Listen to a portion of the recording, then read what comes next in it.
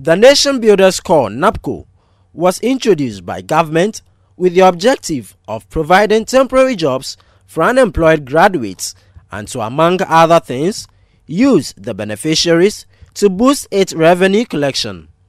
Each trainee was expected to receive 700 Ghana cedis as a stipend every month, but shortly after the program kicked off, some beneficiaries started agitating over the unpaid allowances, and it doesn't look like the protest will end anytime soon. This is not the first time that we are coming to this secretariat now, and yet nothing has been done about it. Meanwhile, we have heard our CEO admit that indeed there are issues of arrears that need to be cleared. And we all know that arrears are monies that are supposed to have been paid earlier on. So if you are going to clear arrears, it means you have the money. Or it's not with the money that you used to clear the arrears, you have the money. So if you have the money and you have also admitted that indeed arrears are there, then why is it taking too long to pay this thing? Within a space of 6 months from May till now, and we have not received anything. So we have come again to ask why they have refused to pay us. Since the month of August, we've been told arrears will be cleared up to date. In the month of September, we were told arrears will be cleared. September ended, they paid others their stipends for the month of September. We were given deadlines in the month of October that all arrears will be cleared, and some were cleared and some of us were still left hanging. You get it? So we can't rely on the information that they are giving us that we would be paid on this specific date, this week, this month, because it never comes true. Wednesday on the 16th October, when we were here demanding for our rightful money, on the very night, 9 p.m., they started paying. Ask yourself, is Gibbs working at that time? Where do they get the money from? If you're saying you don't have information about us, that our coordinators have not validated us, that's based on that, you are not paying us. You started paying people. The following day, 17th, you pay some section. I will tell you that it's only small section of the unpaid NABCo arrests trainees who were paid. A lot of them across the regions, length and breadth. They don't have money. If not, they would have come here. Some 100,000 graduates were reportedly recruited by the program to assist in the delivery of public sector services. They were put under modules such as Educate Ghana, Heal Ghana, Feed Ghana, Revenue Ghana, Digitize Ghana, Enterprise Ghana, and Civic Ghana. While the beneficiaries say the initiative is good, they believe it can only get better if the relevant authorities do the needful.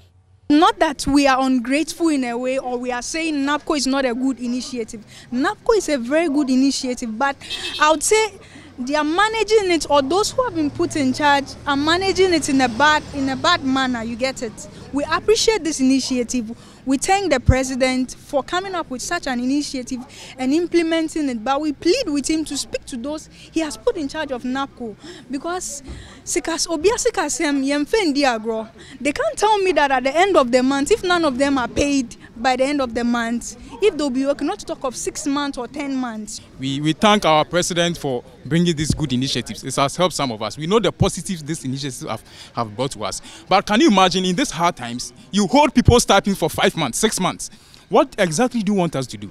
It's becoming horrible. No NABCo trainee will ever delay his stipends just for nothing. I don't know. NABCo trainees are not being paid, but they'll tell you that 100,000 have been paid. We acknowledge the fact that he's helping us, but to be frank, it's a good initiative, but we are not being paid. So are we progressing or what? You are working and you are not being paid for 6 good months, 9 months, 3 months. The NABCo Secretariat, on the other hand, says those who have not received the allowances are to blame because they haven't validated their details. But the beneficiaries have debunked the allegation, saying they fill validation forms from NABCo officials almost on monthly basis. He complained of timesheets. We, the NABCo trainees, don't submit timesheets on time. But I tell you, I have photocopies of this. That's why I came along with him. From May up to today, October, I have photocopies. So is my other colleagues. They have photocopies. He talked about timesheet, e-switch card being a problem. I tell you, those problems have been resolved long ago. Those with GM Bank and whatever, they have resolved those problems. In another thing, GM Bank with e-switch, those who are doing the national service, they are being paid. The same e-switch, Gibbs, Ghana Interbank Payment System, pay them using their e-switch, how can they pay the NABCo trainees who have duly worked? Okay, you have to borrow money, take transport. Sometimes you have to take 2 cars to our destination and work without anything. You borrow money. They are chasing us out of our room because we promise people that we'll pay them. Up to today, we are not being paid. When it comes to issues concerning attending anniversaries and then issues concerning paying 10 cedis to support whatever that they claim we should support, that one, everybody receives the message at the same time, indicating that it is possible for all of us to receive pay at the same time. So if you can do those ones at the same time, what about this one? Why are we not getting this one to the same time? The beneficiaries say they are considering demonstrating at a later date to put more pressure on government. Right from here, we are going to the police office to police station to apply for permits in order to stage a demonstration, because it seems that is what they understand now. For 6 months, we have been saying pay. Till now, you can't do it. Then we have to stage a demonstration, and that's what we are going to do. It appears that the impasse between the NABCo Secretariat and some unpaid NABCo beneficiaries is not ending anytime soon, as some of the beneficiaries picketed this morning at the head office to demand for their locked up allowances.